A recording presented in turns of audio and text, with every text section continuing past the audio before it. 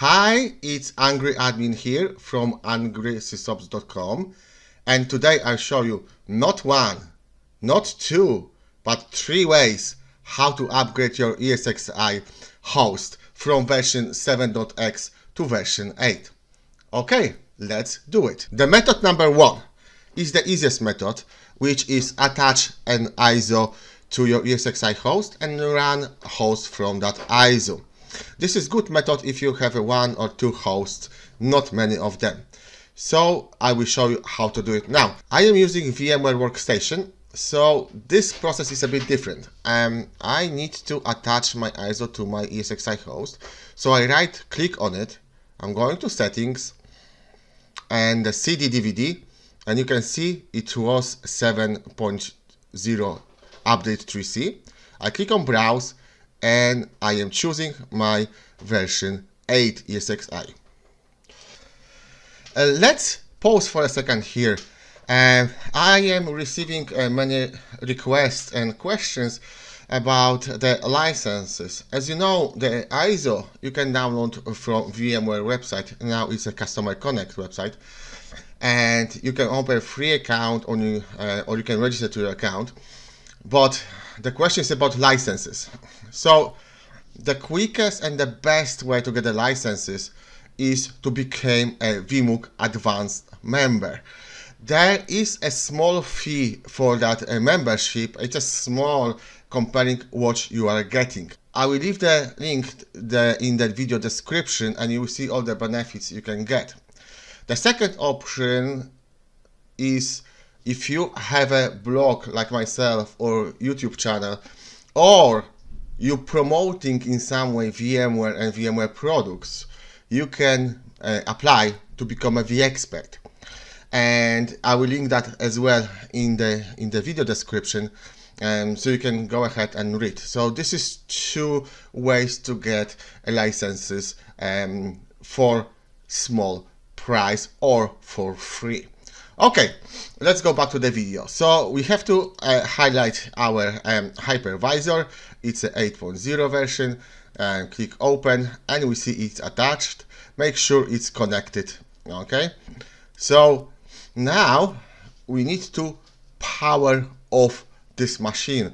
Why not reboot? Because we need to go to the BIOS and run that host from ISO. And in the VMware Workstation, we're doing in this way, that we need to power off, and this VM has no this ESXi host has no VMs, so there's no implications. Now, once it's off, have a look here. You see the green arrow? We don't power that on.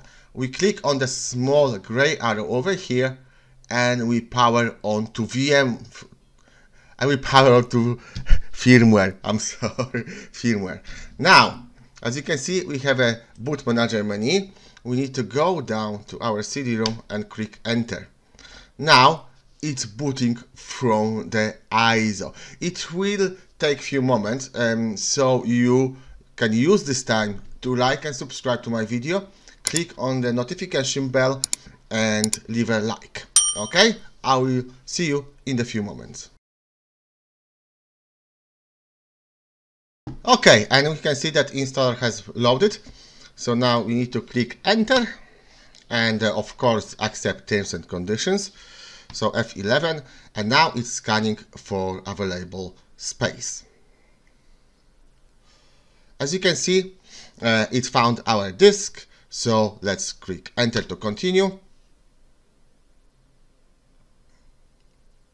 And now we have an option. We can upgrade ESXi, or we can install new ESXi and override the database or preserve database store. We want to upgrade.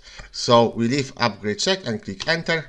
And we can see that installer is configuring to upgrade your system from ESXi 7.03 to ESXi 8.0. Yes, that's correct. F11. And now the process started. We see upgrade is completed. Now we just need to reboot the host. Press enter. And now the ESXi is loading. Again, it will take a few moments to load. We can see on the top that this is VMware ESXi 8.0 and the build number is 205.13097. Okay guys, and it's done and dusted. Now, before we hop to method number 2, please leave a like and subscribe to that video and leave the comment if you liked what you saw. Oh, method number 2. Okay, as you can see, we have host on the version 7.0.3. Now, before we go ahead, we need to do one change on the host. So let's go configure the host. We need to enable SSH. So we are going down to troubleshooting options, and actually I have already enabled, but you should have that disabled. So if you see that SSH is disabled, then just click enter, and you can see it's disabled SSH, but SSH is enabled. Okay, so current state of SSH should be enabled. Now press escape and escape again, and we are ready to go. So in this method we will use a command line. So we need to use some kind of SSH manager. I'm using PuTTY, and I will log into my server.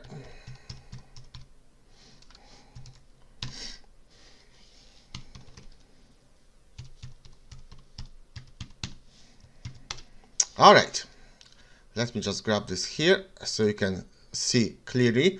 Now we have to perform here 2 actions. The first action is to allow your SSH allow your server communicate with the internet, and the other command would be actually an update.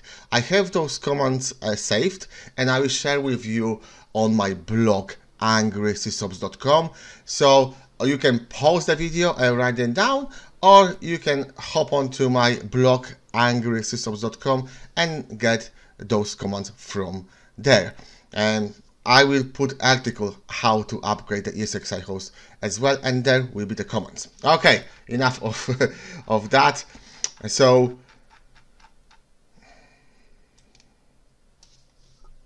the first command is this. You just copy, press enter, and we're done. The next command is to actually upgrade the software. So it's ESXi software profile update, and the image is the same as I used in the method number 1, which is 205.13097. If you are using the higher version, obviously you have to change that bit. Okay, so just press enter, and now we will not get anything on the screen. We have to patiently wait for an upgrade to be done. It will take a few moments, and I will see you once it's finished. Okay guys, as you can see, we got some feedback. So let's scroll a bit up. Okay, and we can see message: the update completes successfully, but the system needs to be rebooted for the change to take effect. Reboot required true. Okay, so we can minimize that one, and let's reboot the host. So let's press F12.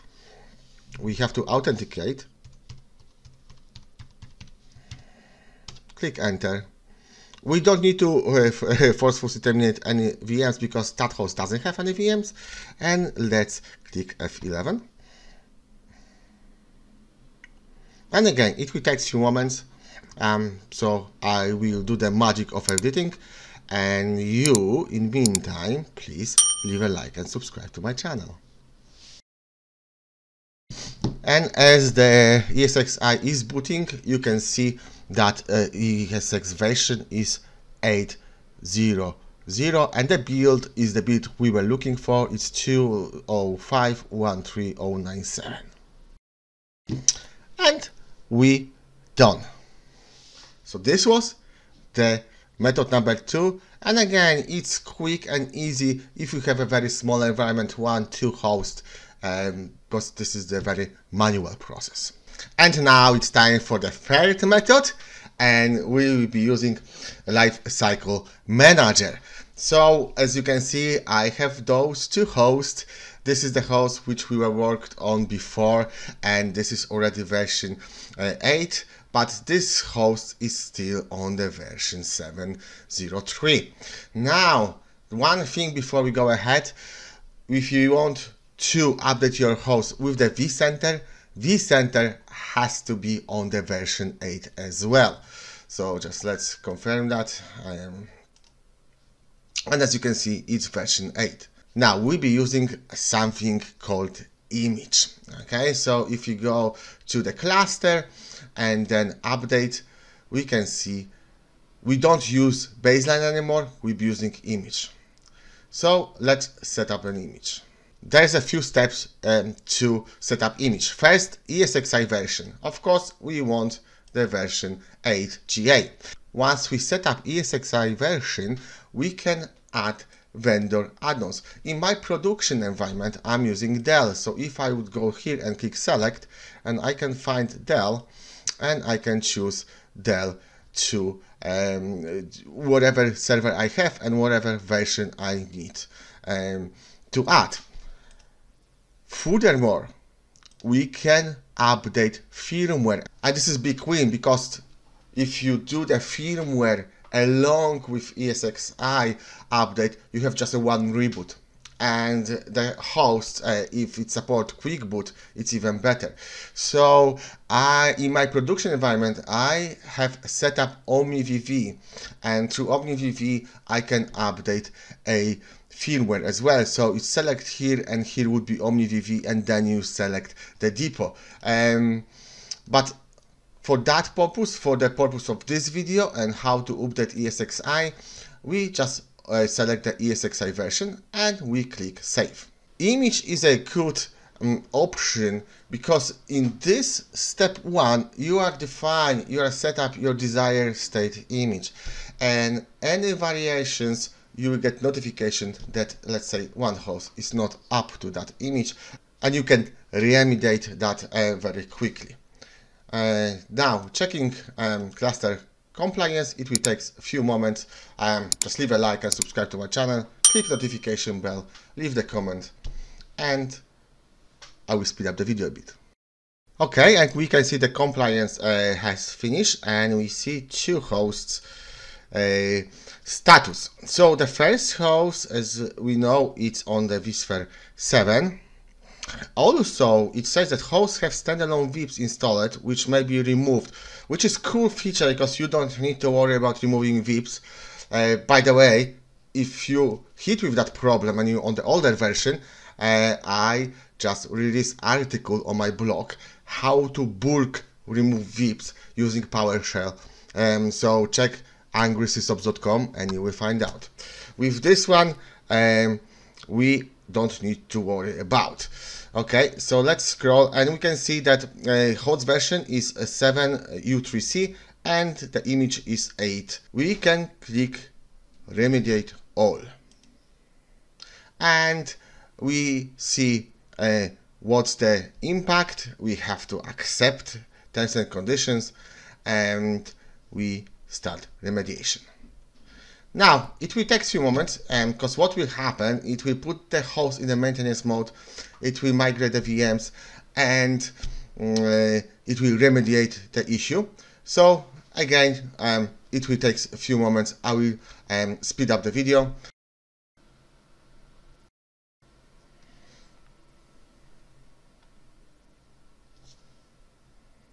As we can see, the host is already in the maintenance mode, so the system put the host in the maintenance mode, and the remediation is ongoing.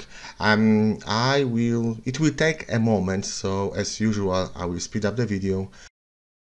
And as we can see, the host is on the version 8.0. The build number is correct build number, and that would be it. We learned how to update host by ISO, command line, and vLCM, which is vSphere Lifecycle Manager. If you have any questions or comments, please leave them down below the video. Don't forget to like and subscribe my channel. All the links you can find in the description of that video for vMook memberships, for vExpert, for ISO. Just go through this, and you can always chat with me on Twitter. My handle is @AngrySysops. Thank you, and see you in the next video. Bye.